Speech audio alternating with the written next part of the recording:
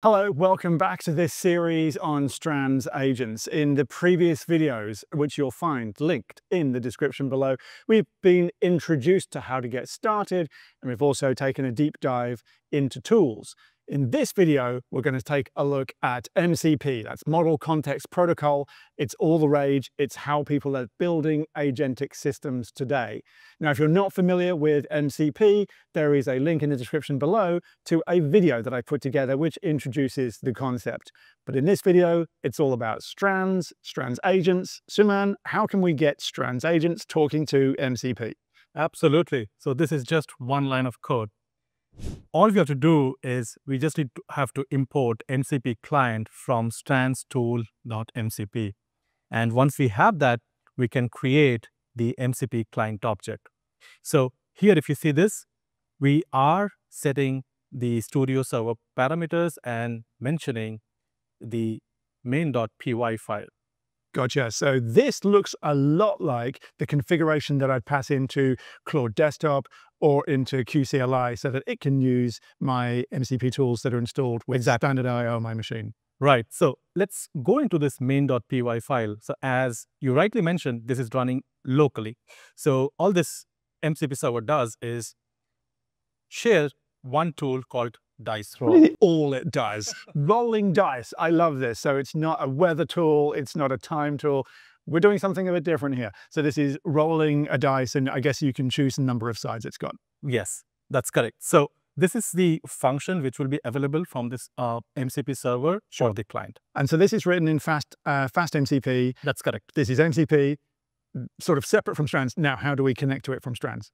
Right. So all we have to do is, now that we have the MCP client, while we define the agent, we just have mentioned the tools. And this time, if you remember previously, we had used the default tools and the custom tools. Yep. But now our tools are nothing but the MCP server, what the tools that it is sharing with us. So when we run MCP, and so anybody who's familiar with this, the MCP client will call list tools, go grab the tools, and then configure itself to use them. And I guess that's what this line of code is doing right here, list tools. That's correct. So this is what we are doing here, where we are calling this MCP client and asking what are the tools that it can offer us. Gotcha. And that tools we are passing is to the agent. And one more thing, because this did trip me up before. So tools, as the agent sees it, is a list of tools. So that's why we had the square brackets and we listed all the tools out. And the list tools sync returns a list. So we just have to give it that list directly. Absolutely. And after that, we just have some boilerplates. And this is just to give us an chat interface so that we don't have to run this code every time. Excellent. Because in the previous examples, we just sent one prompt into the agent.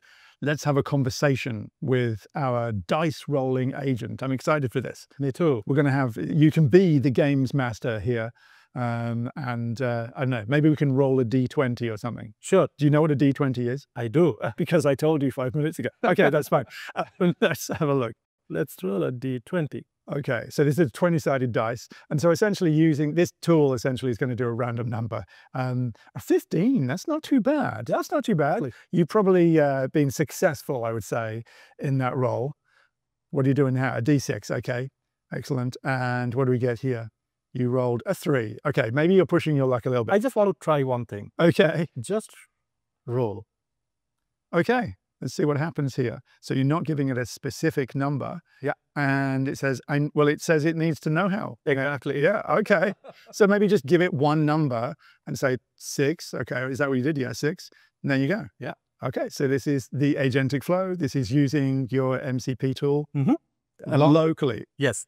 It's using locally. And if you see this here, I have not mentioned the model. So it is using the default model, which is Claude 3.7. Gotcha. Okay. But the tool is running, the MCP server is running locally on my laptop. So this MCP server is using standard IO, which is one of the transports that's available through the MCP protocol, P stands for protocol, never mind, through MCP, but there is another transport available as well. And so this is very much designed to help us decouple our systems even further and have our servers hosted on the web somewhere or hosted in the cloud. And so this protocol, this transport rather, is streamable HTTP. So this gives us the opportunity to have our tool cloud hosted. And so I've actually done exactly that in my AWS account. So I've actually created a Lambda function, and inside of that Lambda function, I have an MCP server, a tool server, and that's backed by, or we have a API gateway in front of that Lambda function so that anybody can come and use this tool. Prior to this recording, I sent you that URL so that you could maybe configure that with Strands Agents. Absolutely. Thank you so much for sharing that URL. You're very welcome. So all we have to do now is, if you remember previously, we used the Studio client and we are running it locally. And now we are using the streamable HTTP. So the only thing that changes here is now we are giving the endpoint or the URL which you shared with me. Yep. Unlike previously, where we had to run it locally on my system. Gotcha. Okay, so that's the URL there for the API gateway that we have deployed. Excellent. Okay. And that's it. That's all you need to do. That's all. Okay. We don't have to change anything in the remaining part of the code. Okay. Prove that it works. It'll be probably a fairly boring demo because it'll do exactly the same thing as the last one did. But I guess what it's doing now is it's actually reaching out to the server there.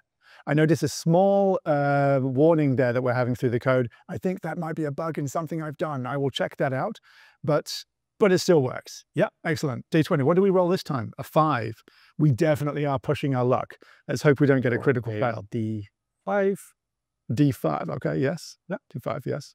Okay, 3, yeah, okay. We're getting some pretty average scores here. Okay, now look, this, as you might have seen in that code, is unauthenticated. So we just go directly to that endpoint that won't be live as you're watching this video, but you can actually go beyond this and have this deployed with a little bit more security and a little bit more capability. So what you can see here is we have a Lambda function which is being used as a custom authorizer on the API gateway.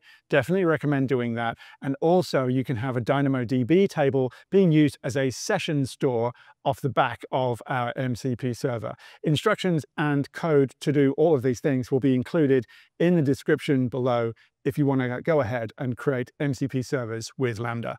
Suman, thank you so much for taking us through this. Thank you. And I hope you've enjoyed this video. Please do give it a like if you enjoyed it. It helps other people to find videos just like this.